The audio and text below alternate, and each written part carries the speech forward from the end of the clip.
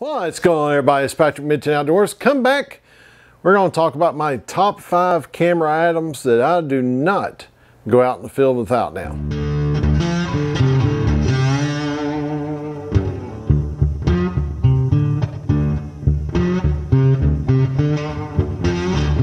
What's going on, my outdoor crew? How are you doing on this YouTube Tuesday? I am doing great. I don't know how any better I could get. Well, yeah, I do. Not working full-time and doing this full-time would be much better. But anyway, that's beside the point.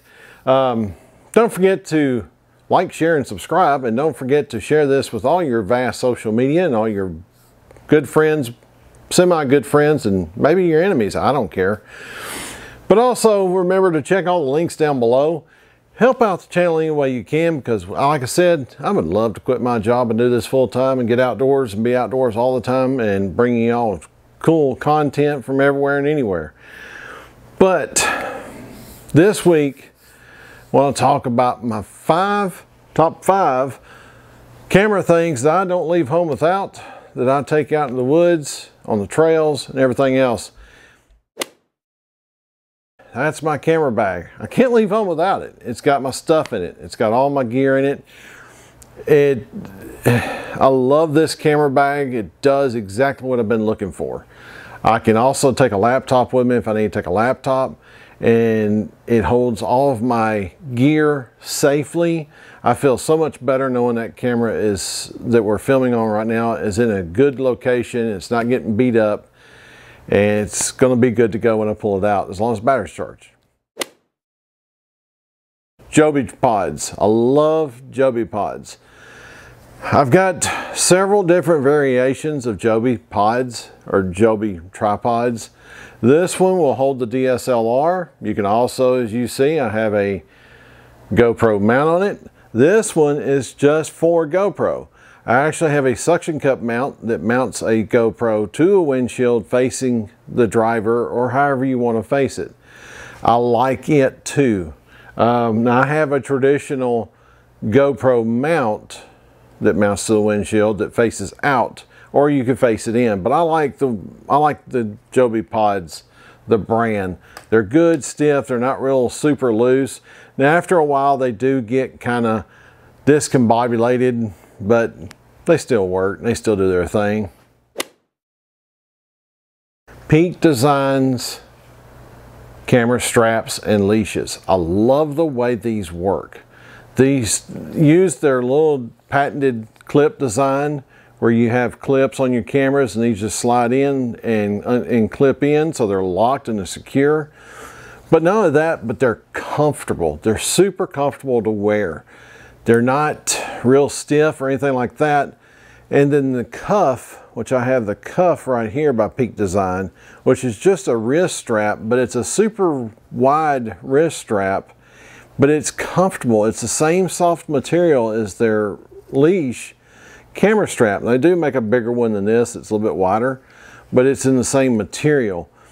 What I like about the cuff, if you're wearing your camera on your wrist and you drop it, this breaks loose and snaps onto your wrist, so it actually doesn't go anywhere. It actually locks onto your wrist. That would be Boya. Boya microphones. That's what I'm recording on right now, is a Boya lapel mic. It is a wired mic, but when I'm indoors and sitting here at the house and I'm making videos for you guys, I can use this. But when I'm out in the field, I've got this little shotgun mic that's always on top of my DSLR. I love this mic. Now, I will say this, when I shot the video at Land Between the Lakes, I didn't have the windscreen on, and you could tell. I had just the normal foam microphone cover, and you could tell, and I apologize for that. And I realized after I shot that and I was already down the road that I had the wrong mic cover on it. With this one, I'm pretty sure, I feel really confident. I'm almost 99.9% sure I would have knocked the wind down with this thing. And that's the graph grip. This little thing right here, this arm and this whole piece here. I'll leave the video down below on the Grav Grip, but I really love filming with this. It gives me a whole new dimension of filming that I like. This pole, I can stretch it out. I can do all kinds of neat things. Almost looks like drone footage up high. Of course, I'm 6'4", so the further up I go with an arm, as you see, further up I go up with arm, the taller it looks. Now, I do have a drone. I don't fly it very much. I just find it can be kind of a pain to try to fly a drone doing some of the things I do. Now, if I go out and intentionally fly the drone, I'll do that. But for the most part, I just do it, you know, here and there.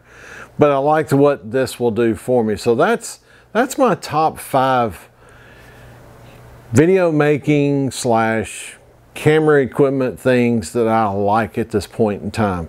I really like my DSLR and shooting with it more and more and more.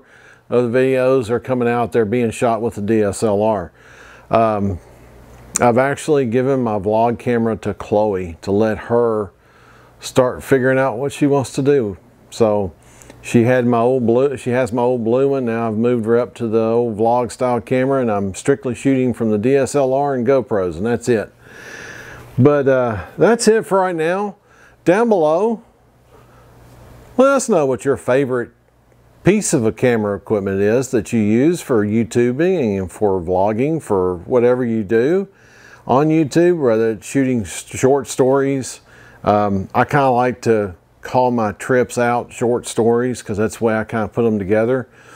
Videos like this, it's more of a vlog style, review style video. You know, I'm going to use strictly the DSLR mic and whatever I've got. And my tripod, my newer tripod. This tripod I will not take out in the field because it's too nice. I've got a semi-decent tripod I take out in the field. Used it the whole time during the YouTuber meetup and it did fine. But anyways, guys, that's it for this one. I appreciate you watching. Just let me know down below what your favorite piece of camera equipment is for YouTubing. That's it for this one. I appreciate you watching. Don't forget to like, share, and subscribe, and be prepared. See you on the next one.